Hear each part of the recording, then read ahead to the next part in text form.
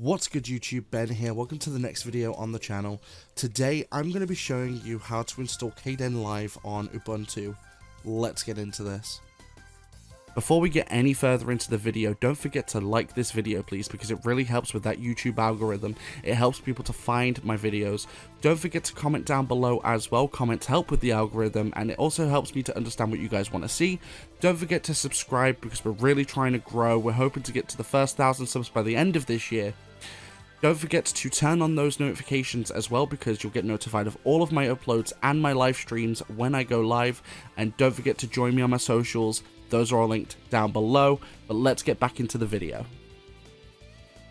Alright, so there may be those people that are into content creation, and if you are, then Kdenlive is a great piece of software to have because it's a video editor allowing you to obviously put some more time and effort into your videos, edit them, make them look and sound nice. I do apologize that this video, the mic is going to sound terrible. It's because I'm using my headset mic because my main Razer Siren broke. Tomorrow I'm off to my girlfriend's where I'll get back my blue snowball, so I should have better quality for the next set of uploads. But anyway, so there are three methods to do this. You can do it through the Snap Store, you can do it through just the terminal, or you can do it through the website. Now, I'd recommend the terminal, so you start learning these commands. So let's quickly just do Control and T. That will enter the terminal. Sorry, Control Alt T. That will open up the terminal. So before you do anything, of course, type in sudo. I can't spell. apt-update. Enter your password. See, now it's telling me there's a bunch of stuff to do here. 88 packages upgraded, can be upgraded, that's okay.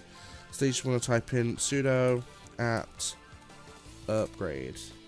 That's going to quickly install all of your updates. It won't take long, depending on how many you've got to do.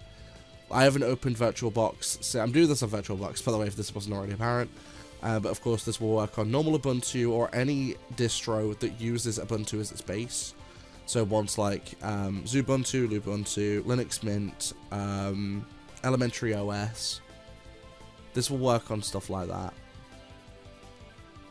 So it's quickly going to finish doing our updates, which won't take long. I purposely left these updates to be done, by the way, because I don't normally leave them for the videos, but obviously you can see what it's like if you're unfamiliar with the entire process. It's literally just, it'll install your updates, then it'll just progress to this point where it's unpacking everything and doing everything. But this process does not take long, so we'll quickly cut back to when it's done.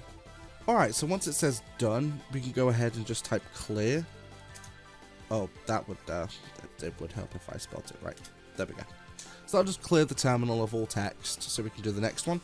So this is where we actually go to install Kdenlive. So this is the command you're going to want to use. So it'll be sudo add-apt-repository ppa kdenlive /kden. Good job I checked, because kdenlive-stable. So this will tell you, enjoy the latest Kdenlive release, press enter to continue. So of course this will start the download process for Kdenlive, which shouldn't take too long because it's not the biggest thing. There we go, so that's now done. So all you want to do is sudo apt-update to make sure it's got everything it needs for Kden. What? Oh, I can't spell today. Sudo apt-update. There we go. So it's just making sure it's got every dependency for it. It does, which is great. So then all you want to do is type in sudo apt install Kdenlive. And now you've got everything you need. Press enter when it says yes. And then boom, that will install Kdenlive for you. So of course, Kdenlive being probably the best video editor you can get on Linux. A lot of the more popular ones for Windows just aren't available on Linux. Stuff like HitFilm or Sony Vegas, you can't really get those on Linux. Technically you can if you install a compatibility layer through Wine or something, but even then it's a bit... Wine is a very sketchy thing. Whilst it does add a compatibility layer for Windows applications to be installed, it's not exactly what I would call the most stable thing in the world. Like, it's just not.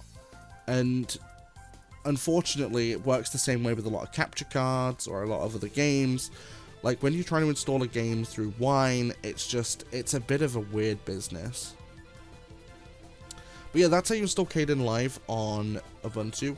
So if this video helped you, don't forget to hit that like button, please, because it really helps with the algorithm. Don't forget to turn on notifications. Join me on my socials. Those are linked down below. I'll catch you guys in the next one.